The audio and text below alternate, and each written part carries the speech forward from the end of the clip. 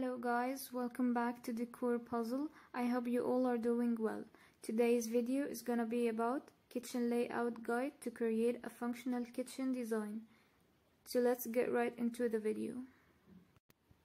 If you're planning a kitchen renovation, then you must be looking for kitchen design ideas that works best for the space that you have available.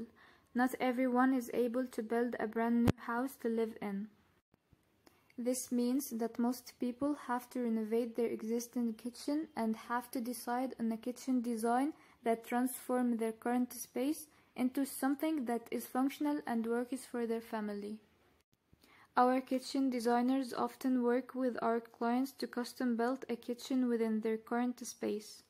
We spoke to our designers and they said that deciding the right type of design doesn't just mean deciding on a U-shaped, L-shaped or galley kitchen. There are a few technicalities that need to be kept in mind before deciding on a layout for the kitchen. They work by 7 rules that go into designing a kitchen that works for our clients. In this video, we will discuss the following. 1. 7 core technicalities to keep in mind when designing your kitchen layout. 2. Kitchen ergonomics 101. 3. 6 most popular kitchen layouts. Which layout is for your kitchen design? Whatever shape your kitchen has, it must be livable first. It has to be an area where you can walk around at ease without bumping into things. You need to align your cabinets in a way that when opened they are not bumping into something else. Therefore, space planning is vital before you can decide a shape for your kitchen. 7 essentials to keep in mind when deciding on a layout for your kitchen design. In the first section of this video, we will discuss the 7 essential features that you should keep in mind before deciding on a layout for your kitchen. Kitchen ergonomics and the work triangle. Kitchen ergonomics is important in order to achieve a great kitchen design. Ergonomics is a study of designing an environment that fits people instead of people fitting into an environment. A work triangle was initially devised as a measure of efficiency of a kitchen. The triangle ensures that there is a clear pathway from your stove, the cleaning area which is your sink, and your refrigerator.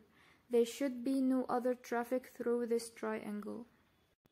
Food traffic and designated storage areas. One of the top priorities in your kitchen design should be to ensure that you have a clear primary pathway throughout the kitchen without obstructing the oven or dishwasher doors when opened. Kitchens are almost always a high traffic area in any household. Your kitchen design must include clear designated areas where you will be storing your appliances, which will be your living area and where you will be doing most of the cooking. Make a list of all your big appliances, your cutlery, your regularly used utensils, your washing area, your cooking area, and make sure that your kitchen design includes a designated area for these things. An example here shows a rough drawing of how the areas should be designated in your kitchen designs. Distance between all your fixtures. It is important for your kitchen area to not be too cramped. There are many kitchen designs that include all the amenities, but they end up having very little space between fixtures. This means that in reality, when you are working in the kitchen, it will not be a very functional space. Hence, think about the distance between your cooking area and your sink, for example. You also don't want your fridge to be too far away from your stove because it will end up becoming inconvenient. Your dishwasher should also be in an easy distance from your sink so that you can rinse and easily load your dishwasher. Distance between your island and cooking area. If you have an island in the kitchen, then you should make sure that there isn't too much or too little space between the island and the cooktop. Islands are usually a great area to prep your meals, which means that if it's too far from the cooktop, then it will complicate things. On the contrary, if there is too little space between the island and the stove, then you can't have more than one person comfortably cooking and prepping in the area. Also, most islands do have storage cabinets built into them, and they should be able to comfortably open and not collide with the parallel countertops or yourself. Place the cooktop and kitchen first within your kitchen design. A good rule of thumb is always to figure out where the sink, cooktop, and the dishwasher goes before deciding on the other designated areas. The sink and cooktop are the areas where most of the action happens in the kitchen.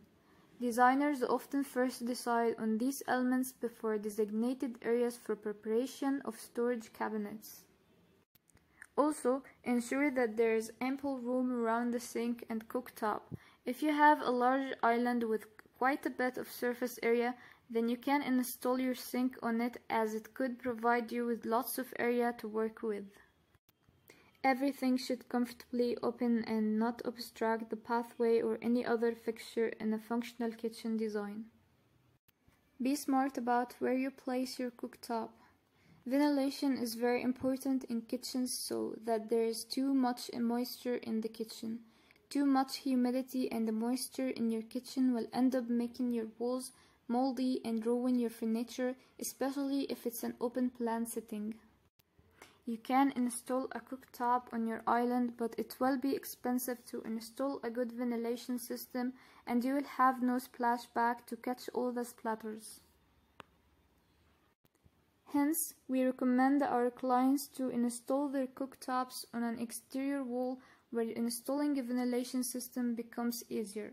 Plus, you will be able to install and splashback. Keep vertical storage in mind. Storage is one of the most important components of a functional kitchen design. A kitchen can be beautifully designed, but if it lacks storage, then it makes for a bad kitchen design. Not everyone has the choice of having large and spacious kitchens with numerous storage cabinets for storage. However, a lack of space, doesn't have to equate to lack of storage in small kitchen designs. You can think about building vertical storage on the walls that can be accessed by kitchen ladders. You can store items that you do use very frequently in the higher cabinets, and you can incorporate a movable ladder as part of your kitchen design. You can also install open shelves and hanging hooks on the walls, which can add another dimension to your kitchen design. Create a floor plan and visualize your kitchen in 3D. Once you have decided on materials, dimensions, and aesthetics of your kitchen, make sure that you create a 3D plan for your kitchen. Most renovation companies like ours provide 3D drawings for clients so that the client can visualize the kitchen before manufacturing and installation begins. Even if you're doing a DIY project, it is always a good idea to generate 3D drawings for a kitchen via an app or a designer. 6 most common layouts for your kitchen design. Which one is right for your space? Now that we have discussed the essential dimensions and distances required for a functional kitchen design, let's discuss the 6 most popular kitchen design layouts of today. A good layout will help you maximize the space available to give you a functional kitchen for your family. A kitchen is different from all the other rooms in home, as ergonomics has a huge role to play in its design plan. Getting the right heights and distance between objects is most important for its functionality. U-shaped kitchen. U-shaped kitchens work well if you have a lot of space available. U-shaped kitchens have counters on 3 walls of the kitchen forming a U-shape. These types of kitchens offer ample space to eat, cook, and entertain. Larger U-shaped kitchens can also accommodate an island in the middle to provide additional bench space. U-shaped kitchens are usually found in a standalone room of itself or in the corner of a large room. The modern U-shaped kitchen has evolved from being made on 3 walls into an L-shaped kitchen with a disconnected island to for a U-shape. This allows people the flexibility to enjoy an open planning living, which is the most popular style today. If you have a small kitchen, then a U-shaped kitchen is possible to have, but opt for the modern U-shaped design with an L-shaped kitchen and a narrow island that can double as a breakfast bar. L-shaped kitchens. An L-shaped kitchen is great for small spaces like apartments and units. They are different from U-shaped kitchens as they have one less wall where you can put counters and storage. It is great for small families, couples, or single inhabitants of a house. While there is less counter space and storage available in an L-shaped kitchen, it is a more cohesive design for smaller spaces. With ingenuity and some innovation, you can maximize storage by building storage vertically and reach these spaces with a trendy kitchen ladder. L-shaped kitchens are also great if you have a corner that is not being used and if you're looking at maximizing this space. If your kitchen is an open plan living, kitchen and dining area, then you can potentially build a small island that can double as dining and do away with the dining table altogether. This will give you more bench space and you will not be stuck with a dining table that you don't use. Galley kitchen. Galley kitchens have two parallel walls with countertops and a walkway in between them. Traditionally, galley kitchens often feature in standalone rooms of their own. This style is very popular in older Auckland homes, with more people choosing to remove one of the walls to integrate the galley kitchen into an open-plan living space. Galley kitchens work best if you have a narrow room and prefer your kitchen closed off from the rest of the house. A galley kitchen can easily be converted into an open-style kitchen by demolishing the wall between the kitchen and the living space. If you are demolishing a wall that has countertops adjacent to it, then you can convert this row of countertops into a long island instead. This way you can keep the storage and workbench space. Another great way to integrate a galley kitchen into your living space is making a large open window without a glass pane on the wall that has one of the countertops adjacent to it. Island kitchen. Kitchens in the past always featured islands, which were predominantly used for prep work in kitchens. Islands phased in the past few decades as the space available for them became lesser and other kitchen designs provided more storage. This, however, has changed in the past decade, as islands of today feature storage cabinets on all sides. They provide extra prep space and act as a small breakfast nook. Installing an island isn't possible for all spaces, but there are more sleeker styles available today. It is possible to incorporate an island in L-shaped, U-shaped, and galley kitchens as long as there is enough room to move around all the counters. Peninsula kitchen. In peninsula kitchens, your island extends from the rest of your kitchen. This type of island provides more benchtop space or a dining area when there isn't much space available for a standalone island. This works especially well for L-shaped kitchens, as seen in one of our renovations. Lynette's family really wanted a breakfast nook in their kitchen design, but didn't have the space for an island in the middle of the kitchen. Hence, we created a peninsula design for her kitchen, which allowed her to have her breakfast nook without making the area cumbersome. Two-island kitchen. This type of kitchen is only possible for a kitchen design which has a large space to work with. You can create a lovely two-island kitchen which can be installed in the middle of the kitchen design with a pathway in between them. You can use one of the islands for prep work, and in the other you can even install a cooktop and make that your cooking area.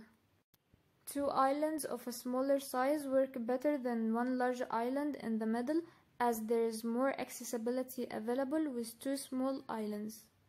It is also better for walking around and the general flow of your kitchen. Hello guys, welcome back to Decor Puzzle. I hope you all are doing well. Today's video is gonna be about kitchen layout guide to create a functional kitchen design. So let's get right into the video. If you're planning a kitchen renovation, then you must be looking for kitchen design ideas that works best for the space that you have available.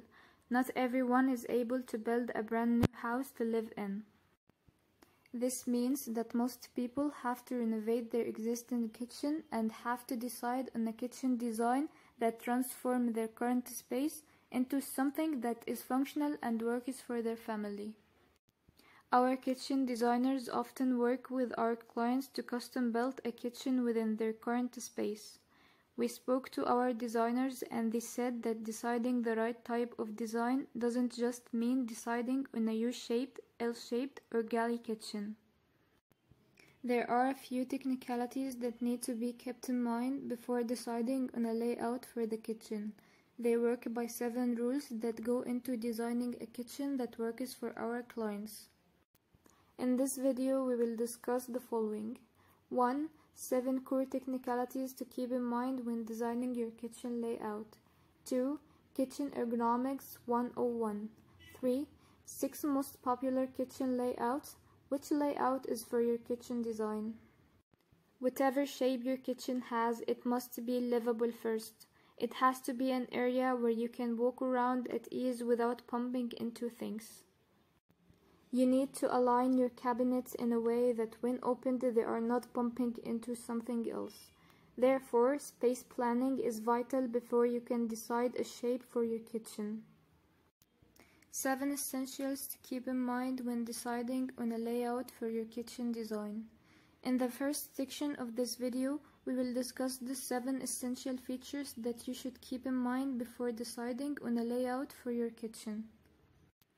Kitchen ergonomics and the work triangle. Kitchen ergonomics is important in order to achieve a great kitchen design. Ergonomics is a study of designing an environment that fits people instead of people fitting into an environment. A work triangle was initially devised as a measure of efficiency of a kitchen.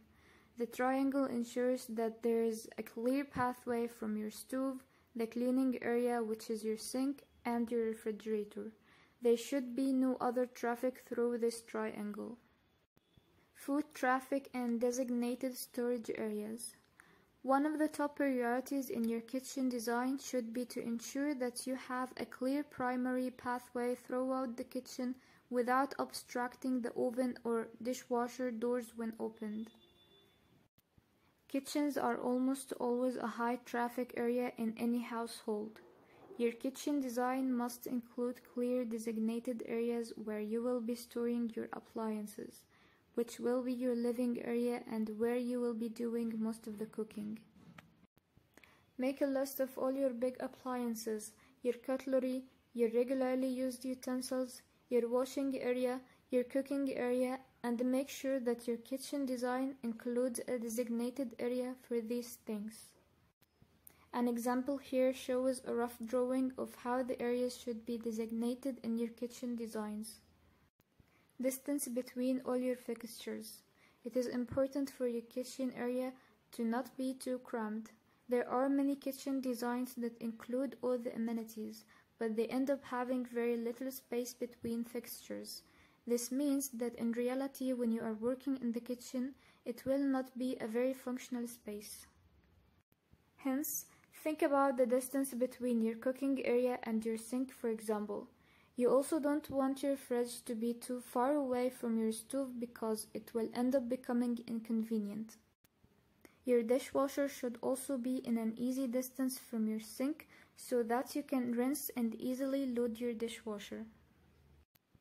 Distance between your island and cooking area. If you have an island in the kitchen, then you should make sure that there isn't too much or too little space between the island and the cooktop. Islands are usually a great area to prep your meals, which means that if it's too far from the cooktop, then it will complicate things. On the contrary, if there is too little space between the island and the stove, then you can't have more than one person comfortably cooking and prepping in the area. Also, most islands do have storage cabinets built into them, and they should be able to comfortably open and not collide with the parallel countertops or yourself. Place the cooktop and kitchen first within your kitchen design. A good rule of thumb is always to figure out where the sink, cooktop, and the dishwasher goes before deciding on the other designated areas. The sink and cooktop are the areas where most of the action happens in the kitchen. Designers often first decide on these elements before designated areas for preparation of storage cabinets. Also, ensure that there is ample room around the sink and cooktop. If you have a large island with quite a bit of surface area, then you can install your sink on it, as it could provide you with lots of area to work with.